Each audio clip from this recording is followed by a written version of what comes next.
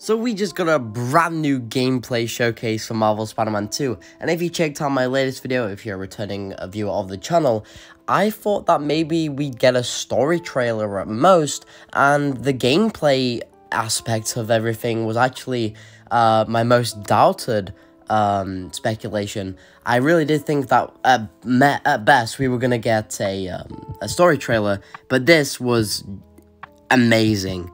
I cannot physically explain the hype and just the amount of excitement that I had going into this, and the gameplay was worth that entire showcase. I sat through that showcase and I can't lie, I was kind of pissed because the games for me, they weren't for me. There were a few in there what I thought were kind of cute and stuff like that with the little animal games and stuff like that, but we finally, after almost 2 years, got some amazing footage. Everything was great down to the last detail. I love the story that they're going for. What it looks like, what we can piece together, is that Harry Osborn is going to be a main staple. He's going to be like a MacGuffin of this film. I feel like he's a plot device in this game, not film, sorry. It looks like Harry Osborn is dying. The only person that can save him in this universe is Dr. Connors. Dr. Connors is become the Lizard, and Craven is after the Lizard. So, as you can start to tell, there's a lot of stuff going on, and a lot of plot going on. And it looks like Connors and Peter, they do have a previous relationship, as we know from the first game. So it looks like Peter is trying to save Connors, whilst also stopping Craven, because it looks like Peter and Craven have some personal beef here.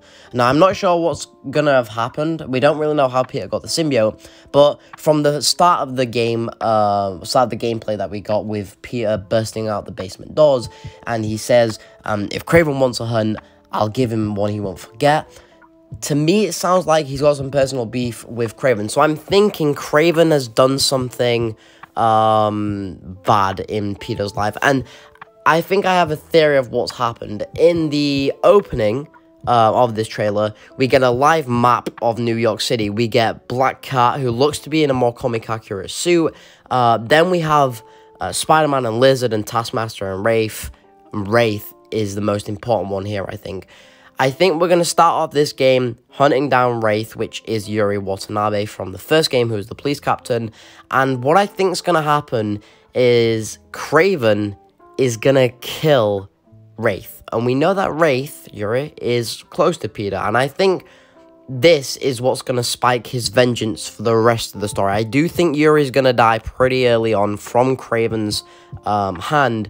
And her death is what is going to turn Peter evil-ish, if you want to call him evil, and when he gets the symbiote, the rage he feels for Yuri's death from Craven is what is going to spike his vengeance, and I feel like that's probably the route they're going for, and I don't know, man, this guy is a force to be reckoned with.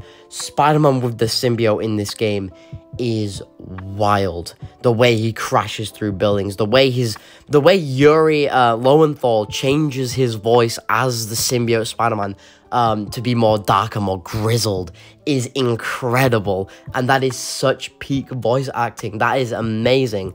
I just love the direction they chose to go with, and I love the tension between Miles and Peter. It feels like before the mission they showed us in the game, it looks like Peter and Miles have had some sort of beef before this mission, and I feel like we're going to start to see splits and breaks in their relationship, in their friendship, and I feel like Peter is eventually going to snap at Miles and tell him that he's not worthy to be Spider-Man or something, and that's obviously going to make Miles very upset. You know, his hero has just told him he's not worthy of being the hero he thought he was destined to be, and I feel like that's going to be crazy, and I feel like when he pushes Miles away in that moment, and Peter becomes fully embraced in the darkness, that is when we're going to start to see Miles maybe not be Spider-Man anymore, And the only Spider-Man in the city is Symbiote Spider-Man, and he's going about everything wrong.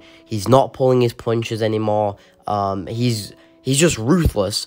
And I think by the end, it's going to have to be Miles coming back as Spider-Man and being able to stop Symbiote Spider-Man from going down this dark path, reminding him of how great he is, what Spider-Man is supposed to mean, and the hope that he embodies. And eventually we're going to see the symbiote drop off of Spider-Man and probably make its way, I'm assuming, to Harry Osborn to become Venom, who we know is voiced by Tony Todd.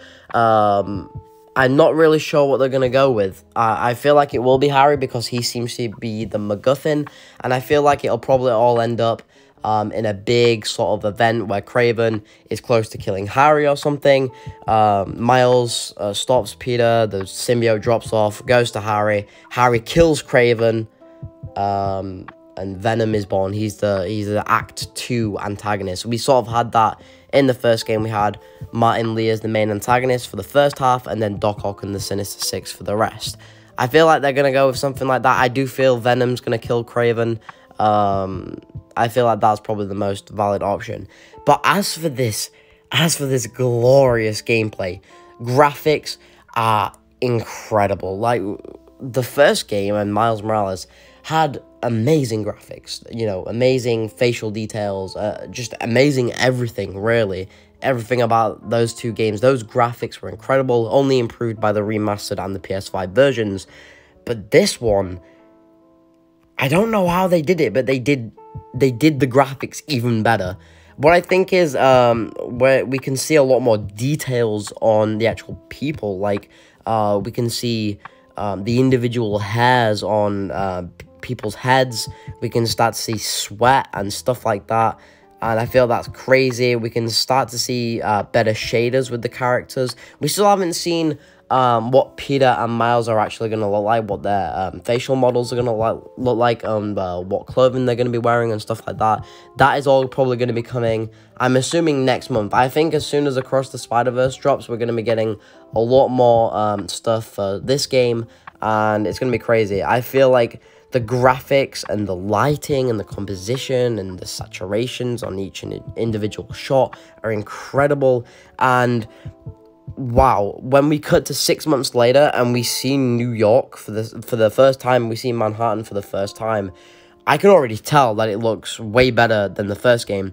I think what it was, I was trying to put my finger on it. Why does it look so different? I feel it's the sky. The sky has a new skybox, and it looks incredible. It looks a lot more realistic, and I think the buildings, for me, look a lot more. They'll have like individual textures for the buildings, and even in one shot, you can see miles and miles off into the distance. You can see all these buildings tracking back in the distance, and I really think maybe all of that area is going to be playable, and if it is, that is insane, because that is huge. I don't know if it is going to be, though, but that's crazy. And also, finally, we get Queens. Queens looks amazing. I love the set here. It doesn't look, because all the houses and stuff are like kind of regular houses, it doesn't look like a place you're going to be able to really swing in as Spider-Man, but I feel we're going to be able to explore it as Peter Parker. We're going to be able to explore where he grew up, because as you know, if you read the prelude comic to the game, that Peter has moved into Aunt May's house, and this is where he is here in this gameplay, where he's fighting off Kraven's goons. And the gameplay, the mechanics, everything is great. I love the new UI, the new HUD that we have. I love the symbiote. The look of the symbiote is incredible. They nailed the design. I love the gameplay mechanics. I think they're great. I love the new symbiote abilities, the tendrils. Everything looks great. Being able to switch from Peter to Miles and being able to do that in combat as well, what looks like seamlessly, is masterful. I don't know what it is, man. It's just, this game looks perfect, and I haven't even played it yet. And obviously, we can't judge it. It's very early on. We've still got a few months till the game comes out. But I'm loving all the updates that they've done.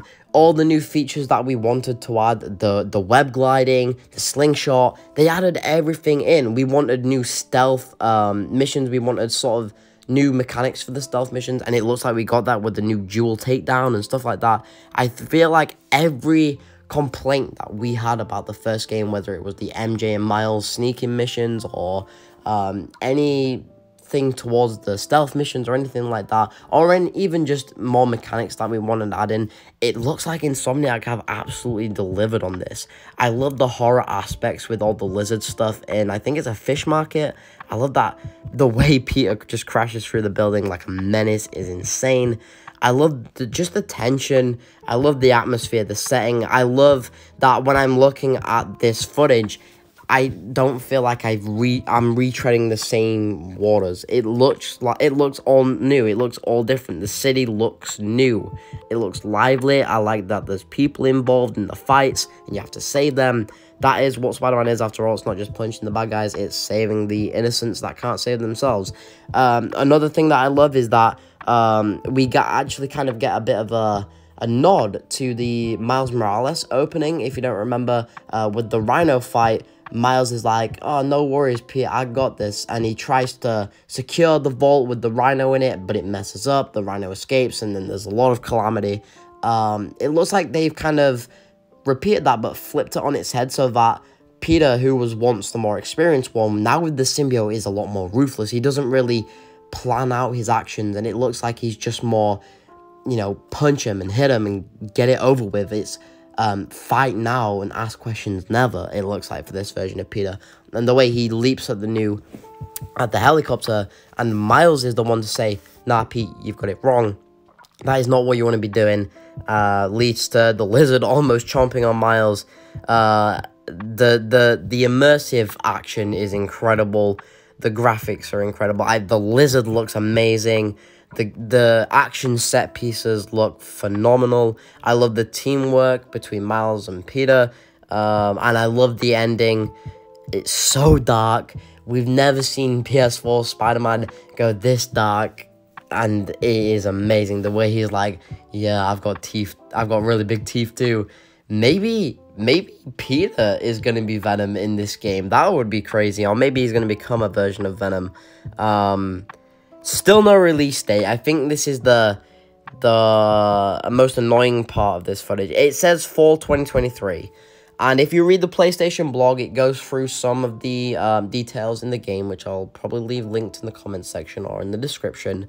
It says at the very end, which is still the most annoying thing, is, I don't know, it's annoying, man, but they don't have a release date. And that's, I don't really know how to comment on that. If you go to the blog, it says, we know you've been waiting patiently for more information about the game, including when we're going to be able to play it at home.